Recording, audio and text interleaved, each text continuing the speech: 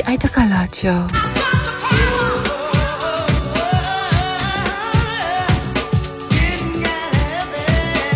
By your sweet, sweet, sweet, sweetest Princess Silke.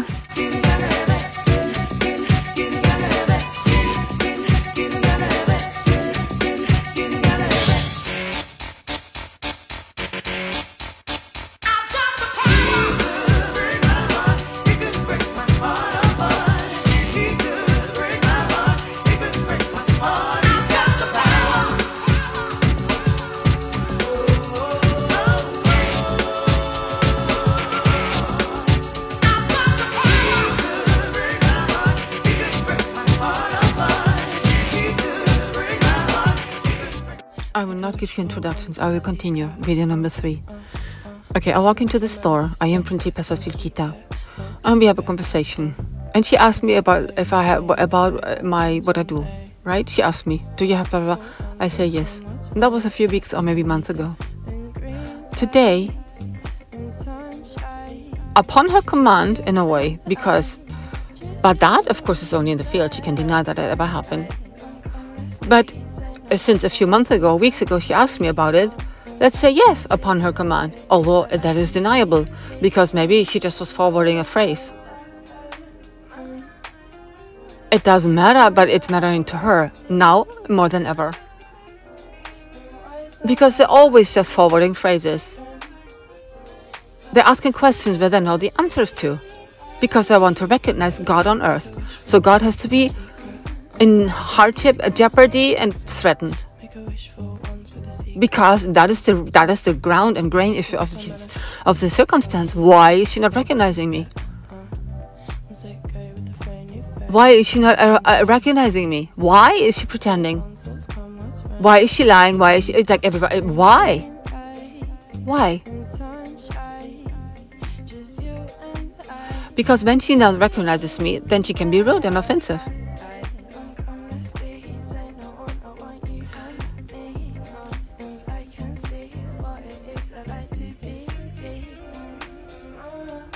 Maybe she doesn't want to face her past sins. Maybe still some forgiveness needed, or I don't know. If she doesn't recognize me, I don't have authority. Then I am no one to tell her what is right and what is wrong. I don't tell her anything in person, but maybe someone forwards stuff. So she doesn't need to take what I say.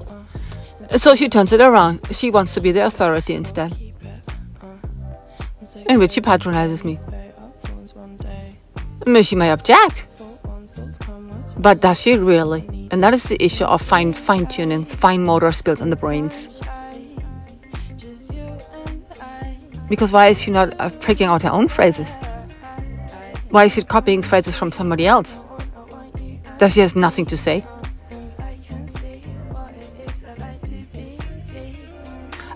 I will not give you a sandwich right now. Okay, a sandwich is when you say something nice in order to deliver something which is not nice and end with something nice so people will not feel offended in their little ego. Right now I'm just addressing what's not. Do you understand what I just said? I said there is nice stuff which I will not address, implication in the word. Do I have to rewind? I am addressing something you can hear in my voice which is not right. And I told you, I will not give you a sandwich. And for those who don't know what that is if you actually dare to deliver to a Catholic person or someone who grew up in Catholic, if you dare to criticize that person, meaning if you dare give her something for improving, which in Catholic is always bad critique, then if you dare, then you have to give her a sandwich, meaning a bun with, oh, how nice, and then give her the truth, and then again ending the phrase with, oh, how nice.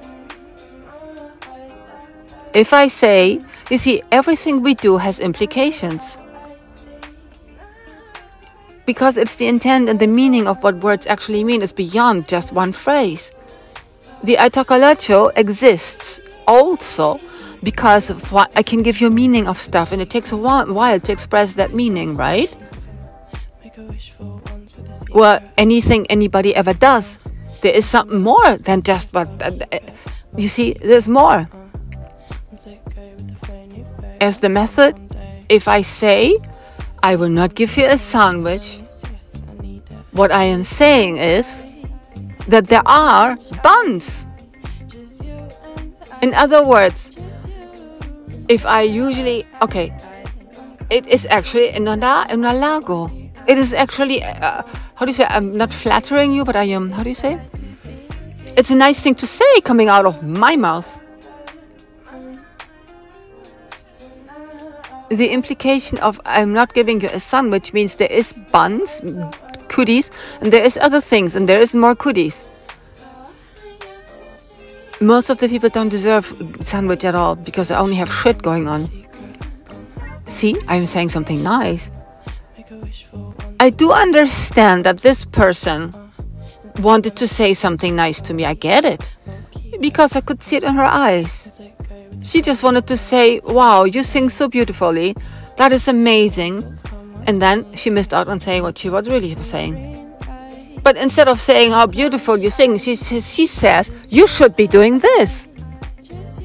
Even if it's maybe something meant nice. I get it, because I listen to the implication. I listen to what she really wants to say. Do you get my point? But can you?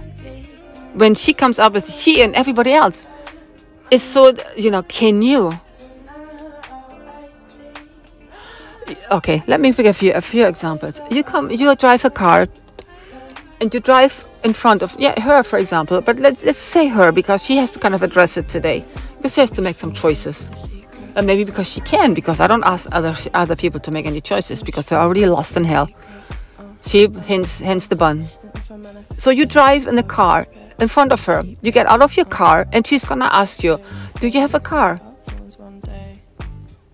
How would that make you feel? Now let's say you actually have an appointment with her. And you spend an amazing amount of time looking at the Giorgio Armani catalog to get your best nice clothing on. And you made amazing research to figure out what are her favorite flowers. By the way, the song I sang today, the aria, was about flowers. I sang about flowers. And you thought, that's beautiful, but can she understand the scent of the flower? Is that not too strong because you chose lilies? That is what the aria is about, I sang today. You made a reservation, and it took you like a long time because there's a lot of people who want to go there. You had to wait a long time to get it. You prepare all of this and maybe a few phrases to pick her up for a date. You've spent all this time preparing for her. In the La Víspera, and forwarding and proposing something to her. And you arrive and you washed your car. And you're so groomed and pretty and beautiful, and the flowers are sitting on the back of the seat because you want to have your hands free, and she should have her hands free because you're that focused and coordinated to get into the car smoothly, because she's definitely gonna wear a dress, hopefully. You open the door for her. That's what you think. So you drive up when the car's pretty. On and on, I can tell you. You prepared. You get out of your car, she's standing there, and she asks you, do you have a car? How would that make you feel? You would honestly think, am I stupid? Or if you had traumas, by the way, you guys, my people, anybody, if you had traumas, you would probably feel that he's offending you now. So if you are like on the vulgar side, you would probably respond after all your preparation and all your wanting and longing to meet her. You would probably say, fuck you, bitch. Or in Mexico, vale madres. You would get back into the car, and then you would stop at the next liquor store, get yourself a bottle of I don't know what, and get drunk in frustration. Non-assertivity brings those things forth. So she goes to the Metropolitan Opera of New York, the largest and the most recognized opera house in the whole wide world, apparently. And she listens to the star of the show singing opera, and now she asks, are you singing opera? Why? Is she stupid? Because she is illiterate. She doesn't know how to talk. She is not assertive. That is one thing I had been addressing in the previous 1, 2, 3, 4 videos. This is the fourth. Now let me continue. What she really would like to say is maybe this. Maybe what she wants to say. Maybe that's what she wants to say. Princess Silke. Thank you so much. I am, no, well, maybe she's honored that you sing for me. Okay, let me continue. That's what I want to say, but let's continue. I am truly honored that after all you shit everybody around, I kind of did something where I can actually receive your singing in front of me and not anybody else, but I was the one addressed. I am honored and I bow to you. Okay, so maybe that's what she said in her eyes. But then what she missed out on saying is this. I am so sorry that you have to sit where you sit and stand where you stand and suffer as you suffer. And that you have to come to a coffee shop to sing and cannot go on stage like you want to and cannot be home as you want to, and that you have to go through all this bullshit. I am so sorry because you honestly and truly don't deserve it. Let me bow to you. See that she didn't say it, because that would imply, let me open the best bottle of wine from the house. Well, that was not actually her, that was Laurie's husband. The first couple I sang live in front. You know how hard that was? How many years to sing? Yeah, my preparation. He was so impressed. He opened the best bottle of wine from the house. But in her case, of course, I don't drink and she knows it. Or even if she would not know it. She could give me, what beverage can I prepare for you right now? Because this is so beautiful. But then she says, no, I can't do it because I don't have authority here. Or maybe she understands, well, but isn't that your store? Why do I have to offer it to you? Just ask for it. But then she realizes if she asks for it, I'm not going to give it to her because no one told me to do so. I have to be still in hiding. I have to be in secrecy.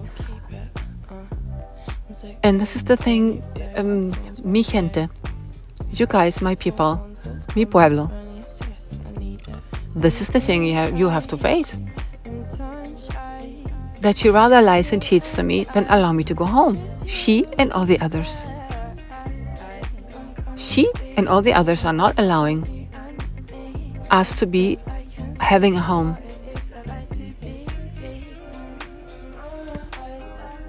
Don't have to guess the color of your underwear. Already know what you got going on down there. It's the lacy black pair with the little bows. The ones I picked out for you in Tokyo. I saw them when you sat down. They were peeking out. I'm gonna tell you right now, they're all I'm thinking about. I wanna try it, bite it, lick it, spit it, pull it to the side and get all up in it. Kiss it, bite it, can I fit it? Charlie likes boys, but she knows I'd hit it.